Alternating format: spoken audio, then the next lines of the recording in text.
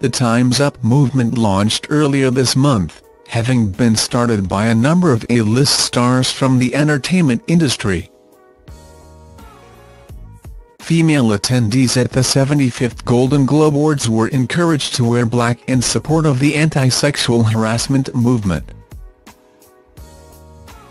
Reese Witherspoon, Brie Larson, Kerry Washington, Laura Dern, and Tracee Ellis Ross are just some of the stars taking part in the initiative. A number of male stars donned Time's Up badges on their tuxedos in order to show their support for the movement. Justin, 36, happily showed off his in a selfie with his wife, Jessica Biel, while the likes of Ewan McGregor, Jude Law, and Joseph Fiennes also wore them. Young Stranger Things stars Gaten Matarazzo, Finn Wolfhard, and Noah Schnapp also took part in the poignant movement by wearing the Time's Up pins. The focus at this year's Golden Globes is not on the awards themselves, but on the very powerful public debut of the Time's Up movement, an anti-sexual harassment initiative spearheaded by some of Hollywood's biggest and brightest female stars. But it's not just the ladies making a stand at the 75th annual award ceremony, many of whom will be doing so by wearing all-black ensembles. Their male peers are also doing their bit to show support for the movement by proudly donning Time's Up badges on the lapels of their tuxedos. Justin Timberlake, Hugh Jackman, and Stranger Things stars Gaten Matarazzo, Finn Wolfhard, and Noah Schnapp were among dozens of leading men taking part in the movement by adding the black and white pins to their looks.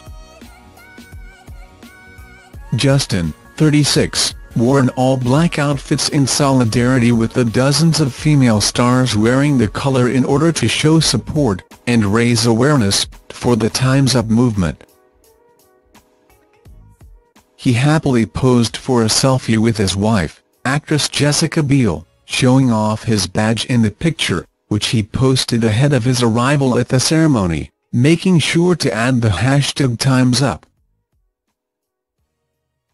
Best Actor nominee Hugh, 49, who was up for his appearance in The Greatest Showman, went for a more traditional white and black tuxedo, but proudly added the Time's Up pin to his pocket.